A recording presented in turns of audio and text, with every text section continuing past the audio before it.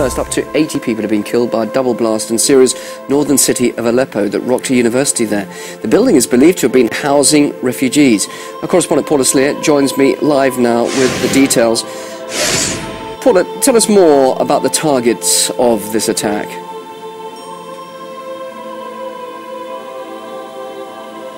Well, the information we have at the moment is more than 80 people who have been killed and more than 160 people who have been injured.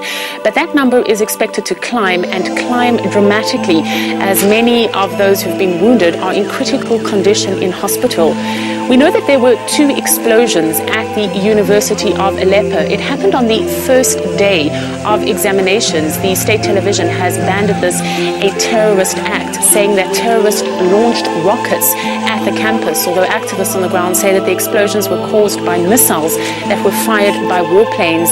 Immediately following the explosions, a number of cars went up in fire. There were bodies strewn across the street, and tearful survivors managed to find refuge in a nearby building. Now, we know that the campus is home to university students, but also an additional 30,000 people who have found refuge there since fighting broke out in Syria in July last year.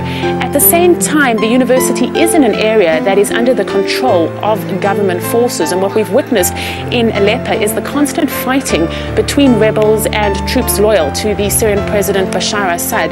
This has left the city divided, and the fighting by and large has been in a stalemate position for quite some time. Now, Russia has said that it has suspended its operations at its consulate in Aleppo, and that if necessary it will evacuate its citizens from Syria. What about the nature of this bombing? Are terrorist tactics a growing trend now in Syria?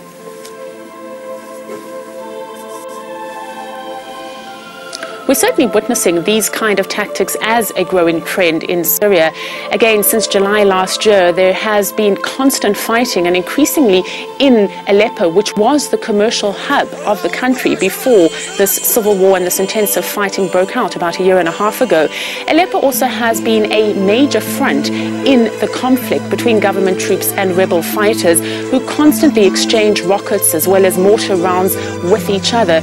In recent months, we have witnessed both in Aleppo and also in the capital city of Damascus a wave of suicide bombings, a lot of it happening in terms of car bombings with dozens of people being killed. Most of the bombings are targeting government buildings, and more often than not responsibility is being claimed by the rebel group. So what you have really is a rebellion across the country that is destabilizing the situation on the ground. It is also making extremist activity more and more possible. Paula, thanks very much indeed for that. That's RT's Paula Sleer reporting there.